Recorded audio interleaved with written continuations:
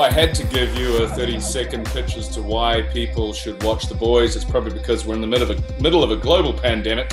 There is a lack of material out there, and we're probably one of the best bets for top quality punch in the face entertainment, and you'd be crazy not to. Okay, first of all, watch season 1, and then second of all, it's just different from any other superhero show you've ever seen in your entire life.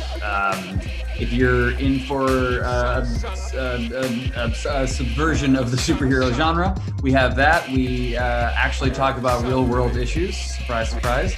And on top of all of it, the show's darkly comedic, and it's really, really messed up.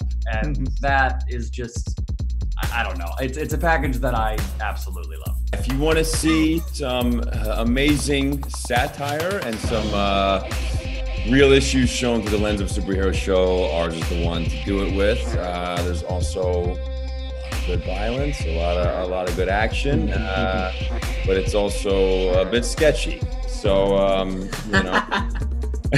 Some weird things with some dolphins. Yeah, exactly. There's oh man, things with some dolphins, some whales, some lobsters, a whole marine gamut. So you're in for a ride. It's very original and unpredictable, and come check out season 2. The Boys is a really fun show that takes the piss out of superheroes. So if you're a little tired of superhero myth, this is a great antidote. It shows that superheroes would really just be entitled celebrity scumbags.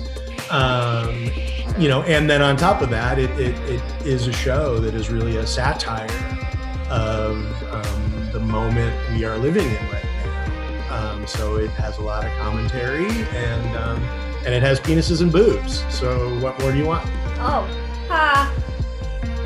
If you want to see some fucked up shit with a lot of heart, The Boys is for you. Bam!